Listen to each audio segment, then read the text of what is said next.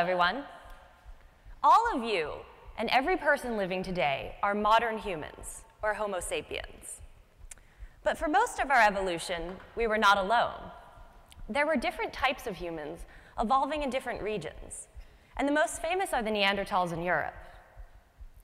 The situation changed around 50,000 years ago, when some modern humans came out of Africa, met other humans, interbred a little, and then all the other humans went extinct. So what happened? Why are we the only humans left? This is one of the biggest questions in human evolution. In order to answer it, we need to first figure out exactly where and when modern humans met other humans, like the Neanderthals. And this is the focus of my research. I am using radiocarbon dates to map Neanderthals and modern humans in time and space. The principles of radiocarbon dating are straightforward. Living organisms, including their bones, are mostly carbon, which comes in three forms differing by weight. The heaviest, radiocarbon, or carbon-14, is not stable, and when an organism dies, its radiocarbon transforms into nitrogen at a known rate. By measuring the amount of remaining radiocarbon, we can calculate back the number of years since an organism died. In this case, 30,000 years BP, or before present. We've had this method since the 1960s, and there are thousands of published dates relevant to the question of Neanderthal-modern human interactions. The problem is, most of these dates are wrong. They are wrong because of issues of poor sample selection or contamination.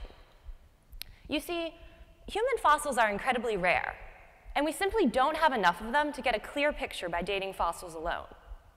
What we do have a lot of is the trash these people left behind: stone tools, animal bones, and other artifacts. Now, there are some distinctive tools that were made by modern humans, and there are some distinctive tools that were made by Neanderthals. And with care, we can use these to infer which group was present. Then we have to identify material that can be radiocarbon dated, stuff that was once alive, like charcoal and animal bones. And we need to be sure that these charcoal and animal bones were left by the same group that made the tools. So for animal bones, we look for signs of butchery to know that they were brought to the site by humans rather than carnivores. Here you see a microscope image of a bone with a cut mark in it and a piece of stone tool stuck in that cut mark. Or for charcoal, we take pieces from clear fireplaces made by humans. Many of the bad dates are because this kind of thoughtful sample selection was not followed. Researchers dated bones brought by hyenas or charcoal from natural fires, and these dates blurred our understanding of human history. By choosing samples with clear links to particular tools made by particular humans, we can address this first issue of poor sample selection. But now we have to worry about contamination. Any modern carbon that gets into a bone can alter the date by thousands of years. So we use recently developed chemical procedures to check for and remove contaminants. By applying these procedures to well-chosen samples, we can produce reliable dates. Many researchers are working on this, and here are their results. These are the sites with reliable dates. You'll notice most of them are in Western Europe, and maybe this is because archaeologists like to work where the wine is best. But the problem is Neanderthals were spread all the way to Central Asia. My research fills in this map in three important regions: Northeast Europe, the Balkans, and the Levant. For each region, I reviewed hundreds of published dates to eliminate the bad dates that might have issues of poor sample selection or contamination. Then I went on excavations to dig up new material that I radiocarbon dated. You know how when most graduate students are working on their dissertation, it seems like they disappear into a hole in the ground? Well, this was me for many months every summer. So in the end, I produced timelines and maps for each region that show where, when, and how Neanderthals and moderns overlapped. And here is my timeline for the Balkans, which is the most exciting. Time is on the y-axis from 55 to 20,000 years ago. Each column is an archaeology site. Purple is when Neanderthals were there, and red is when modern humans were there. At some sites where preservation allows, there is a layer of volcanic ash, shown here in black. This ash is from a volcanic eruption that occurred 39,000 years ago in southern Italy. You'll notice most Neanderthals and some modern humans disappear at the same time.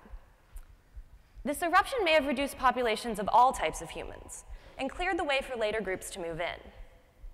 Even so, we still have 5,000 years of overlap between Neanderthals shown in purple and these modern humans in red. 5,000 years is in fact an incredible span. It's the difference between ancient Mesopotamia and today. So how are these groups interacting for 5,000 years? I got a sense of the answer when I plotted the data on a map. Here you see purple dots when Neanderthals are at a site, and as time passes, red dots will appear when modern humans get there. Starting at 50,000, Neanderthals are widespread in the region. Then we see modern humans replace them along the northern river valleys and southern coast, and the last Neanderthals are in the central mountains of present-day Serbia and Croatia. And eventually, we only have modern humans left.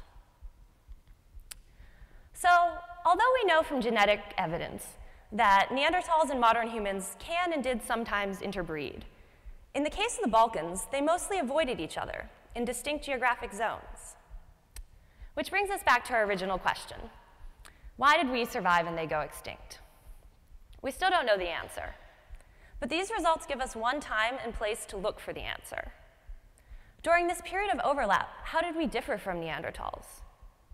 Did we possess some inherent superiority, or did fortuitous external factors like a volcanic eruption lead to our success? I think someday we will be able to answer these questions by taking a closer look at contexts like the Balkans, where Neanderthals and modern humans met. And whatever the answer, it is part of the shared history of everyone in this room and everyone living today. Thank you.